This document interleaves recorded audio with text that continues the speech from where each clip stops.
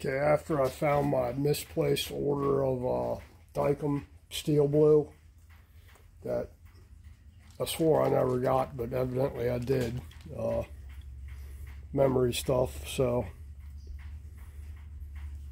I'm just gonna put these on the cylinder heads. Now this stuff is strong, it'll definitely knock you out.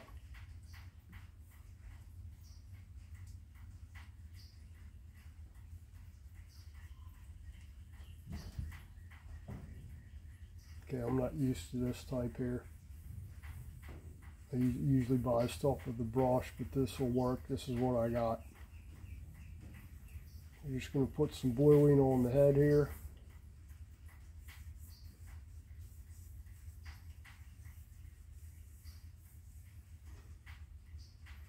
Okay, I don't think I'll be buying this again.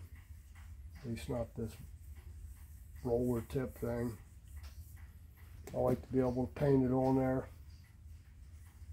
but this is what I got, so we're just going to put some bluing on there. It's strong now. Give it a couple of seconds to dry. And all we're doing here is I'm checking the edge of the cylinder head where the gasket goes to make sure that I don't actually cut into the head, past the head gasket fire ring when I'm working on this head. That should be dry enough. Just going to stick the cylinder on there, and then I'm just going to take my pick and scribe a line around the outside of it.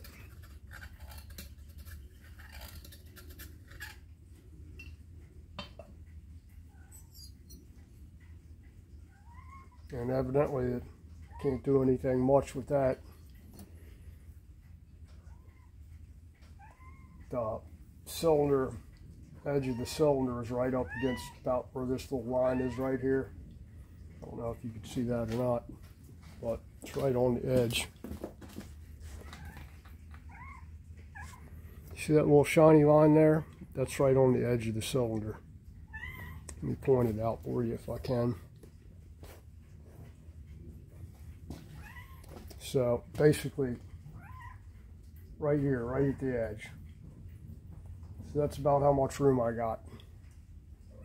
So I don't really want to go beyond that very much at all, which I don't need to. I just need to be careful when I'm cutting these angles right here, because they're pretty abrupt right there where they come out of the seat. I'll be grinding those down, make them a little bit easier with the mill there, or with the die grinder. Now when I'm doing this, I'll use old valves that I'm not using. I'm going to use these valves because they're still good. They're in great condition. But I got valves out of the other head that are trashed. I mean, they're trashed. The faces are gone on them. I'm sure they could probably be ground, but they're pretty much useless to me because I don't have a valve refacer. So we'll do those, and I'll do the video on when I start these heads. Start doing them here in the future, probably next week sometime. Should be. Kind of want to get the pistons and cylinders on there so I can check the deck heights on them. And I'll put the cam cover on there this coming week. It's painted and dried and ready. I need to give it a good bath. Make sure I don't have any swarf, cuttings, sand, dirt, grit, anything inside any of the oil passages or inside the bushings in the cam cover, so I can put it together. But that's it. This is just a little short video. Getting ready to start doing these here shortly. Like I said, within probably next week sometime, I'll start doing the chambers to blend these in. I don't know if you can see that or not. It's like you see it right there? There's like an edge right there. We need to blend that in so it's not impeding the flow on the head there. And I'll just use a little ball die grinder to cut this down pretty much even, blend it in really. And right here there's a big ridge.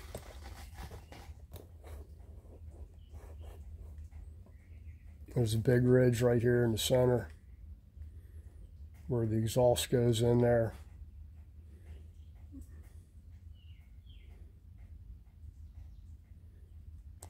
It's like right there. Anyway, regardless of that, we'll blend those in on the intake and exhaust side and fix these ports up. Down inside here, they're a little rough there. They need some reshaping. And cut the guides down slightly. My limit on the guides is, I think I measured them, like I said, you want to run 5 to 7 times the diameter of the valve as a safety margin for the valve guide length, which was short side on these, or actually that 5 to 7 times 312 gives them a length of basically 2.2 something. So these are 2.4 something, meaning I could take 200 thousandths off these guides to help them flow a little better. And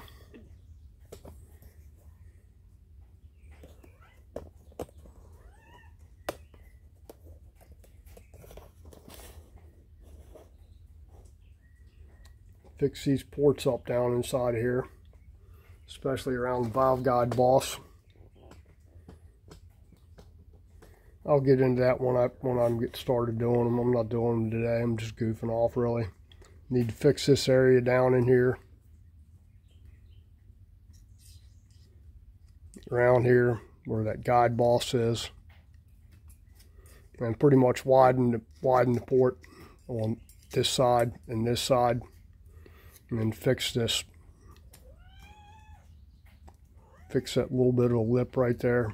There's a, it's worse on the short side of the port, but we'll fix those up in the exhaust too. Now on these, I can't really thin the seats up too much. Slightly. I'll get into that when I do them because I need to measure these. I need to measure the width of these. And I'm doing this by hand, so I need to continually measure them when I'm grinding on these to kind of blend the seats in better, because you want them equal all the way around. But that's in the future here. I haven't started on them yet. I will here shortly.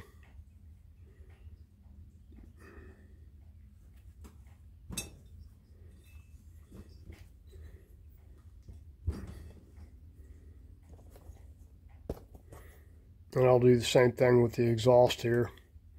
I need to trim around this guide boss right in here and here, and cut this guide down. I figured I could go about 200 thousandths, so I'm shortening the guide on this side. Got plenty of guide length on the other side to do them. I've already checked the top collar to seal distance on the guide and got plenty of clearance there with these stock retainers. So I know that's good, so all I'm doing is taking them off the bottom. And I'll blend these seats in there. See how wide that 60 degree is there? It's pretty damn wide. I'll end up blending these pretty good. It's got like a sharp edge right there where they ground the 60 in here. I'll fix that when I get to that point. But really that's it for this. I really didn't show you anything other than some cylinder heads with some Dykem on them. But it's raining, been raining most of the day here. Well, it wasn't this morning. We went to drag strip down Rockingham without me checking whether they closed the event or not, because they were just calling for scattered thunderstorms.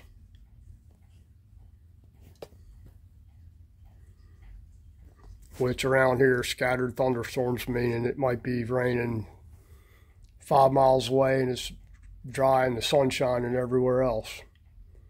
So we drove down there and it rained spotty here and there along the way. Some places pretty heavy, and then you drive for 5 minutes and the sun would be shining. They'd be clear again. We got down to the track down there, and I'd never been to Rockingham before. And got there, and there was some campers out there, but nobody was there pretty much. So we went out there, walked along the track because the gate was open. Gates were open. Nobody was there that we saw anyway, inside the track, inside the facility. So walked around and let my son check it out. He'd never been to a drag strip before, which was my fault for not taking him there. Been to a couple of, I think we went to VIR a couple of times up there, the road course in Virginia. A couple of times, which is nice because I had started off in drag racing. Well, I wasn't drag racing, I was tuning for somebody. And then I got kind of bored with that, so I made the mistake of going to a road race in Summit Point, and I was like, shit, I can do that. Famous last words, huh?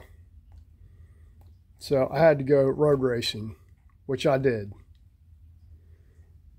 and loved it. And did that for, man, I don't know, 5-6 years, something like that. Probably 5 years. I think first year I did as a novice. First year I did as a novice and made expert in 1 year. And then went on from there, did 883 series and then the Buell series, and you know, I'd do some what they call it, Formula 2 twins, Formula 1 twins, and Arma vintage, which they had twins racing, which would be the equivalent of like bears in Europe or New Zealand or Australia. Had fun doing it. Learned a lot. You learn a lot racing these old air-cooled things. You learn a lot racing anything, really. You kind of have to. And then got out of it for a long time. You know, I got to the point where I kept telling myself, man, if this isn't fun anymore, I'm not doing it. And then it got to the point where it wasn't really fun anymore. So, quit doing that and just went back to work and didn't really get involved in it, but very, very sporadically here and there. I think I tuned a bike for a guy doing dirt drags one time down here in North Carolina, because I moved from Maryland to North Carolina. And did a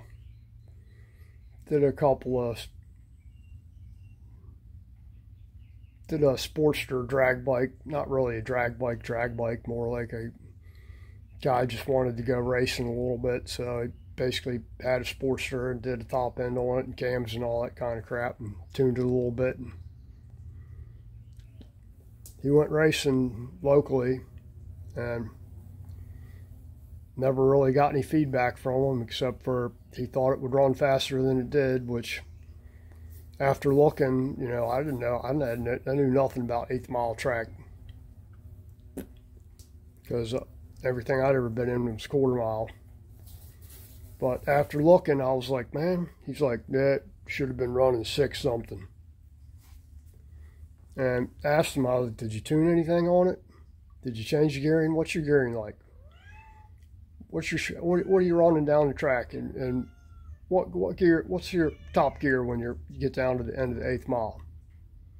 He didn't even know. So I think he was running 725s or something like that, which evidently that's not bad for just slapping something together and going after it. I don't know what kind of tire he was running. I know he had a bar on the bike. He's running a wheelie bar, Pengle wheelie bar, but I have no idea about if he knew how much air to put in the tire, nothing like that. So anyway, that's enough of me ranting, just running my mouth here. So anyway, new subscribers, thank you. Old subscribers, thank you. Appreciate you. You know, if you like my content, please like, share, subscribe, all that stuff. And everybody have a great weekend. What's left of it. I think it's supposed to rain tomorrow too. So we'll see what I can get done tomorrow. Might be able to get that swing arm back on the bike. I've already cleaned the bearings, just got to repack them, and swing arm should be plenty dry. I haven't heated it yet, but should be good, should be dry enough. It dried for a day and a half now, pretty much, for over a day. So that clear should be plenty dry. Anyway, take care. Have a great weekend. Thank you.